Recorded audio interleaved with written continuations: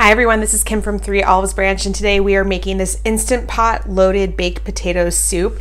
It is one of my favorite go-to soups, and there's a lot of great ingredients that you can add into it to make it your own, like corn, broccoli, other vegetables, even meats like chicken or sausage.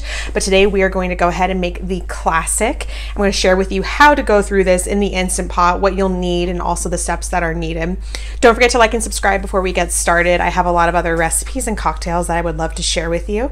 I believe in good food being a part of everyone's life. So let's go ahead and get started. So we're getting this soup going by putting on our saute function on the Instant Pot, which is really just going to let us cook some of these ingredients down and develop some color and flavor before we put everything in to cook officially. So we're going to add our bacon into the pot. I like to use just the uncooked bacon, cook it right in here, because then the fat from this is going to act as the butter or the fat for cooking everything else later. So we're gonna let this cook here for a few minutes. You can stir once in a while. Eventually the fat is going to render, which means cook down and come off, and create a pool of that fat in the bottom here while the bacon is crispy. So we're gonna let that go for a couple minutes and come back. Okay, you can see the bacon is nice and crispy looking, so we're gonna go ahead and fish these out. I am using just a slotted spoon here to make it a little bit easier.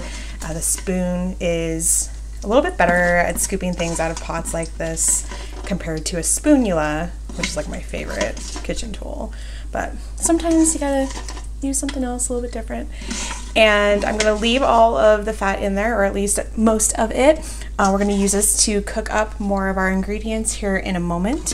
And it's really gonna make not only the bacon flavor go throughout, but it will also add a lot of depth. All right, so we have the bacon out. Now we're gonna add our onion. You wanna leave all these bits in here because that's gonna bring a lot of flavor, so we're gonna scrape those up later. I'm gonna use about a cup of onion, which was probably like one full small onion, or about 3/4 of what I consider a medium onion. It's very subjective. So do however much or little as you like. You can do as little as a half a cup if you want, but I'm a huge onion lover. So this is my spoonula that I was talking about, spoon and spatula. It's amazing. So we're gonna get the onion going around in here on the saute function and let it go for a couple minutes until it's starting to turn translucent, which means almost like clear instead of this white color. And we're gonna add a few more ingredients into here once it gets to that place before we get everything cooking in the Instant Pot. All right, so it's been just about a minute, and you can see that it looks a little bit thicker in here, more of like a bubble simmer situation happening instead of just liquid or that bacon fat. And we're starting to get a little bit of color, so we don't want this to go too far. We don't want too much color on it. And you can smell the thyme and the garlic. It smells so good, and that's how you know those spices have opened up. So we're gonna get this ready to go for cooking. So first up, I'm gonna add the stock. You can use chicken or vegetable stock. Great little sound there as it sizzles with the hot surface. So we're gonna stir this. I'm gonna try to just kind of scrape up a little bit on the bottom here of those flavors, which will continue to pull up later on. You can use chicken or vegetable stock, whatever you prefer, if you want it vegetarian or not. And then of course we have our potatoes as well. So they have been cut into about 1 inch or so size pieces, very similar to what I would do for mashed potatoes. And I'm using about 3 pounds here.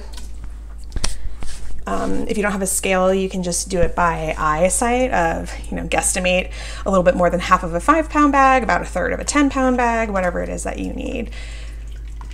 All right, so we have this all stirred and ready to go. These are all the ingredients that we need for now. So what we're gonna do is get this going in the Instant Pot. We're gonna put the lid on it and set it to high pressure. It's gonna take about 8 to 10 minutes depending on factors like how big you cut your potatoes. So we're gonna go for 8 minutes here, and then when it's done, we'll do a natural release. So our soup lid has been taken off after cooking here, and you can see that the broth is a little bit thicker and creamier, and our potatoes have also grown a little bit in size because they've absorbed some of that moisture.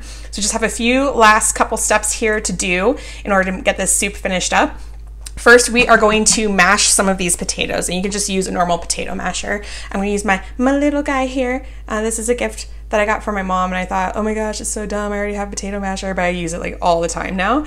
So it comes in really handy. I use it for jams and other things where you just need a little bit of mashing, but you don't want to go wild or crazy.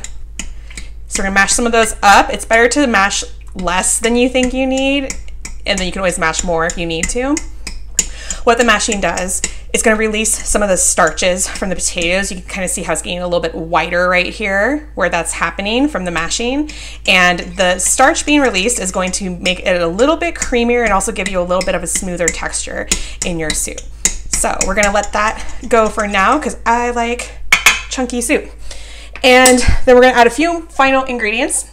So we have our milk, and I like to use whole milk. It is thicker than like 2% or anything like that. So I do recommend it because it won't taste as watery. I actually think that makes a really big difference. And we have cheese. So I like to use good old cheddar. This is about 1.5 cups is what the recipe calls for, but we are cheese lovers. So I normally add about 2 cups, sometimes more, it just depends on the day. But start here and then add more if you want to.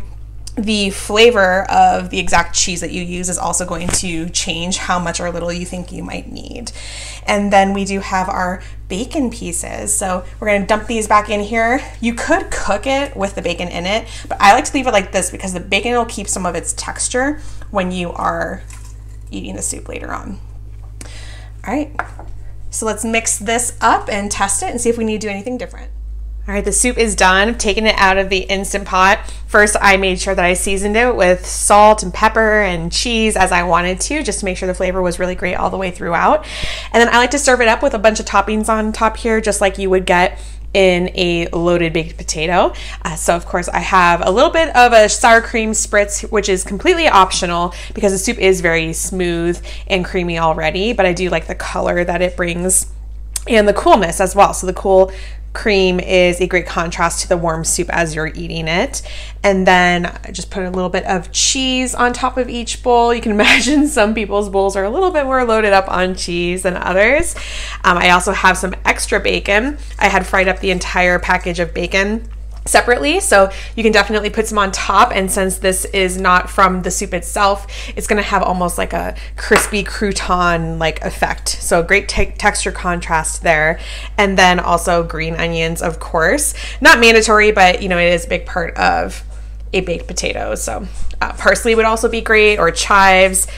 Chives are just really like super thin little green onions. So that is it. It's really delicious and very comforting.